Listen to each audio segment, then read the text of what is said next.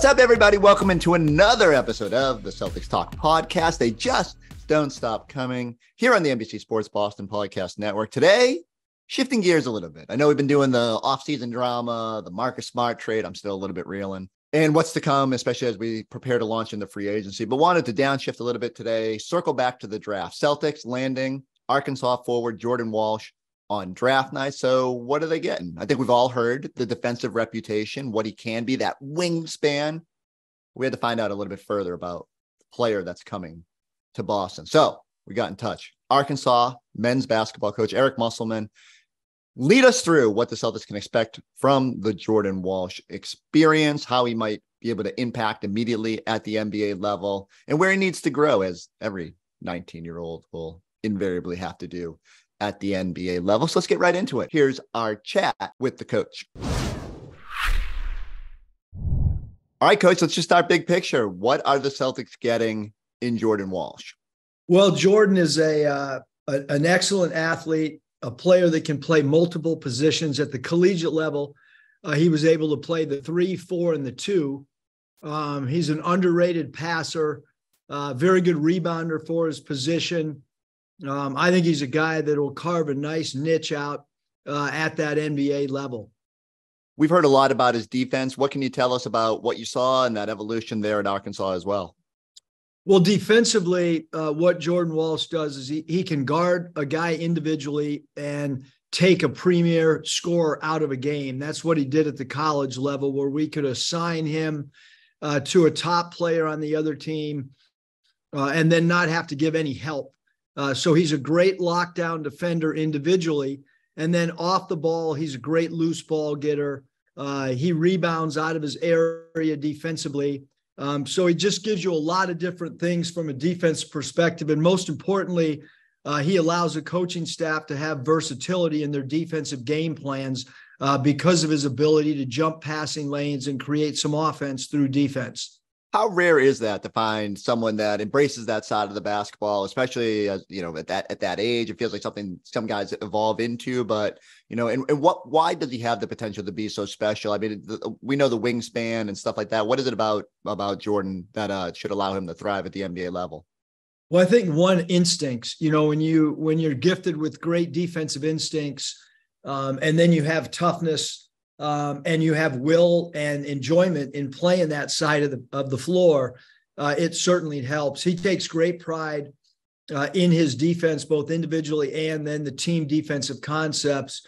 But you mentioned the wingspan for sure. I think that helps. The athleticism helps. But he also has an understanding and a defensive basketball IQ as well on when to gamble and when not to gamble. You know, at times, the one area he's got to improve on defensively is staying out of foul trouble, but you'd much rather have a player be over aggressive than under aggressive. So the Celtics, you're probably aware, the big trade up here, they move out Marcus Smart. It's unfair to say that a rookie, a 19-year-old can come in and replace anything that Marcus did based on what he had in the air. But how much can the Celtics potentially replace some of that defensive tenacity with a player like Jordan? Well, I think, Jordan's, he's a guy that enjoys, defending people. So from a role standpoint and accepting that's a big part of how he can contribute.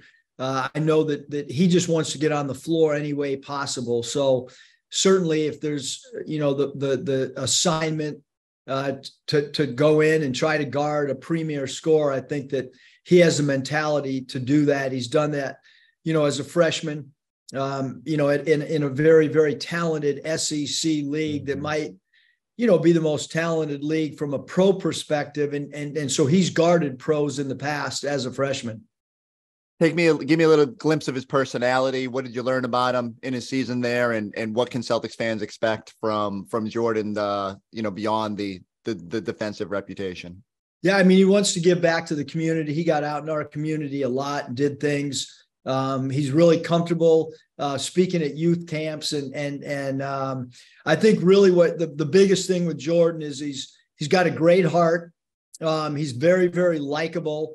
He's a little bit quiet at times, can be a little bit reserved at times, but he's got a powerful energetic personality at times as well. So I think, you got the piece with the team and how you fit in the locker room, and the guys are going to like him on the team. And then obviously there's the, how does a player fit in the community? And I think the people are going to really enjoy being around Jordan Walsh. I know you guys had a lot of players in the draft that obviously were drawing attention. Did the Celtics reach out to you at all about Jordan? Do you remember them being out there? Like, was that anything that would have been on your radar leading up to the draft?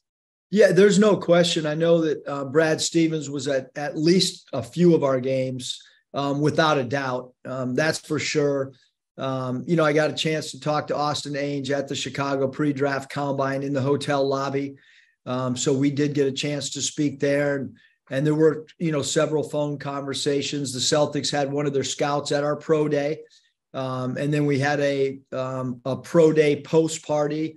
And the Celtics were represented at that post party as well, where we got a chance to maybe individually sit down and talk and go into a little bit more detail about our players. And then post draft, I spoke to both Austin and Brad Stevens, just about player development ideas and such regarding to Jordan. But certainly, the Celtics do a great job, maybe as good as any organization as far as communicating at least with Arkansas. I can speak that they do a great job communicating, and they were at a lot of our games. I can say that. So you mentioned some of the avoiding fouling. Like, what else does Jordan have to work on? Obviously, offensively, even he's come out and admitted that he's got to tighten up that 3-point shot and evolve into a 3-and-D guy. Where else can he sort of put his focus as he embarks on the NBA level? Yeah, I think defensively, it's going to be, staying out of foul trouble, being disciplined defender at times, especially late game situation or late shot clock situations. And I think offensively, it'll be continue to improve as a 3-point shooter. He's already shown great improvement from the last 12 months. And I guess the last couple months, he's shown a great improvement as well from 3-point range. The big thing is just being able to catch and shoot, make open threes at a good high percentage clip. And then, just like any young player, continue to work on ball handling and one-on-one moves as well. And Jordan's a worker, so I think all those areas he's going to be able to improve in those areas without a question. Nice. And last thing, just take me through his season. At what point did it become clear that he could have the potential to go immediately to the NBA level? What was there an ebb and flow to the season? Like every first year player sort of goes through it at times, and especially on that tournament run, how much help was he during that process? Yeah, I think that when we recruited him and watched him as a high school player, we certainly felt like he had NBA potential with the length, the athleticism, the instincts on both sides of the floor. And then as is all freshmen, and especially with the program like ours, where we had 6 freshmen, 3 of them get drafted. Each of them kind of had their own timeline, their own pace to how things went. Jordan had, continued to get better as the season went along. And I thought he played his best basketball in the NCAA tournament. He had an incredible game against Kansas. Mm-hmm. The great thing about, Jordan is he's played in front of 20,000 people, home games at Bud Walton Arena here. And we're a pretty big draw on the road. So he's played in big time road environments. And then you add in the NCAA environment that he had to play in, and not just play in, but produce in.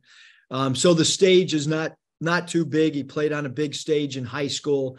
And so I think all those things are really going to help him with his adjustment to the NBA level. All right, let's end on this. I think I saw you described him as a violent defender, which I thought was maybe the coolest description of a rookie I've heard in some time. What made you use that adjective to describe the way that Jordan might play out there? Yeah, I mean, I use that that term last year quite often, is about violently jumping in passing lanes, violently going after rebounding the ball outside of his area. He can crash into bodies. He's not afraid of contact. And so, hence the phrase violent defender.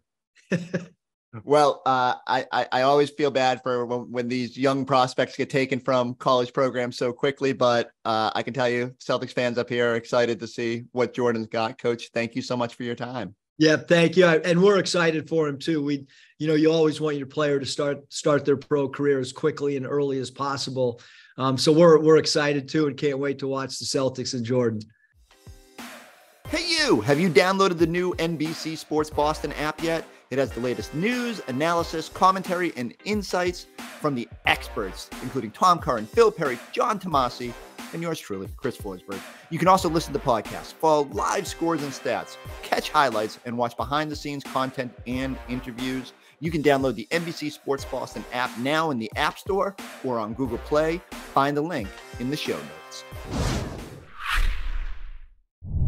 Violent defender. I mean, if you had to sort of start getting over the Marcus Smart loss, then hearing there's a kid coming that is a violent defender who likes diving on the floor for loose balls and violently jumping passing lanes, I guess that takes some of the sting off of it. The Celtics are definitely going to have to sort of refocus on the defensive end if they don't have Marcus Smart out there. And I'm not expecting Jordan Walsh to come right in and be an impact defender from day one, but it is neat that the Celtics have someone in the pipeline now who potentially can grow and develop in that role, especially when you consider they might be able to get my dog barking and supplement the Jays moving forward. I need everybody to go like and subscribe. Check us out on the YouTube page. But before we get out of here, before you click off, wanted to leave you with one more bit of Jordan Walsh. He met with the media on Monday, his sort of rookie introduction after a community event. Here's more from Jordan Walsh on getting started at the pro level. What's it like to be here, just a draft pick of the Boston Celtics? I mean, it's amazing, to be like they're only picking the draft, for them to trust that and trust that with me, that means a lot. And it says a lot because I'm going to an organization that loves winning and I love winning. So it means the world to me.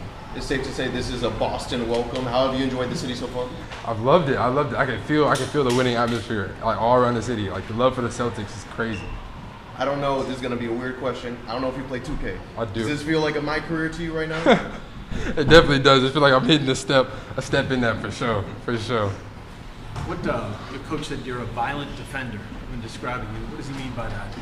I'm one of those guys who's going to defend, the 1 through 4 relentlessly. I'm going to do whatever it takes to get that stop. That's going to give us an advantage over the other team, and that's what my game is around. That's the foundation for my game, and that's why he said that, because I take so much pride in that part of the game. I'm sure you've heard all of the words, all of the critiques behind your game. What goes into this summer? What goes into this offseason to prepare for the league? It's just a lot of work. Now that I have the opportunity to work with guys like Tatum and Brown and Al, to be able to have that, those people who have that experience, who can teach me and give me, hints of wisdom so I can better my game, that means the world. And I have a whole summer to work with them to prepare for the season. So that's the most important thing. I'm taking all the advice I can to be able to hopefully be able to achieve what they've achieved. Can you talk to Brad about what your plan is so far for the summer, for the season? It's just a lot of working out, a lot of works. Obviously, we have Summer League coming up, so I'll be playing in Summer League. But it's just consistent work at things that I need to get better in my game. What were those 2 workouts like with Boston? Brad was saying that you shot well in those. What was it like in those? It was amazing. It was great. I got to be in the atmosphere of a Boston workout and feel what it feels like to be in a winning culture's workout in their gym. And you could feel it in everything we did, even when we're just doing ball handling drills or stretching. It's always loud, people are screaming, people are always cheering you on.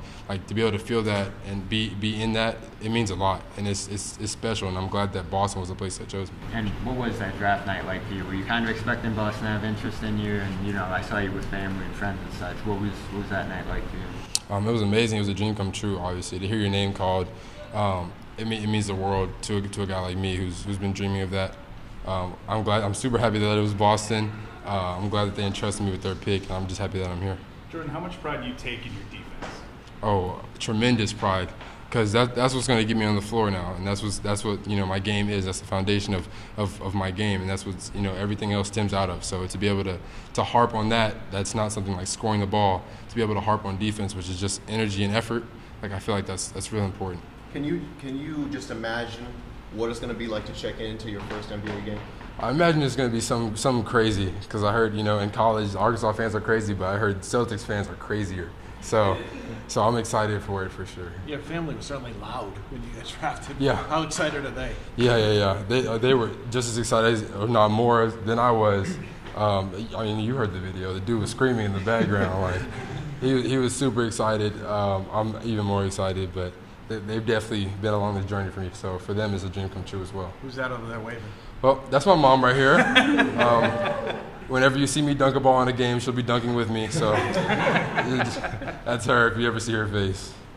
Jordan, Brad said that you got the vibe that you wanted to come back for a second workout here. Why was that the case if he's right on that read? Because I know what type of organization Boston is.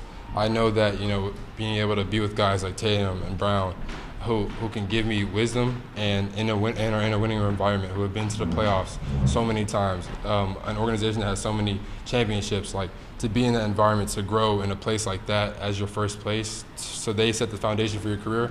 I feel like that's the most important part, is that foundation, and Boston has a great foundation for that.